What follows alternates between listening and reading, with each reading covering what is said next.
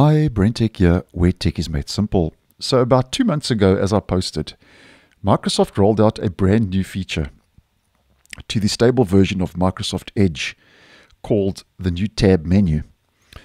And as I mentioned in that video, which I'll leave a link to in the description, and if we just take a look at one or two screenshots I took from that video, here we could see it is very similar to Chrome search tabs with the upside down chevron, and as the name implies, is found next to the new tab. And the menu gave you access to commonly used actions in the browser's tab strip, like creating tab groups, viewing your history, heading over to Bing Chat, and seeing your recently closed sites and pages in the browser. Now it seems that this feature has been removed by Microsoft.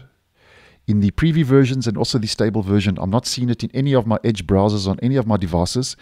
And this seems to be a change that Microsoft hasn't officially announced. So I'm just making you aware of this in case you were using this new tab menu and have noticed that it has disappeared, and you can see nowhere to be found in the stable and also nowhere to be found in Microsoft Edge Canary 123, which is the latest preview version. Now, this could be region specific, so you may still have it, you may have not, but just keeping you posted, like we like to do.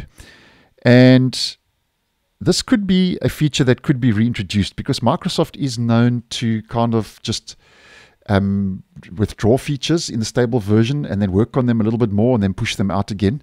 So there is a chance that this may make its way back, but obviously if I get any more info, I will post and keep you in the loop. But if we head over to our settings in the stable version of Microsoft Edge, to our parents page, the setting has also been removed. So they've completely removed this feature. It used to be located here to enable the new tab menu between show vertical tabs for all current browser windows and show tab preview on hover. This is where the setting was and used to be located.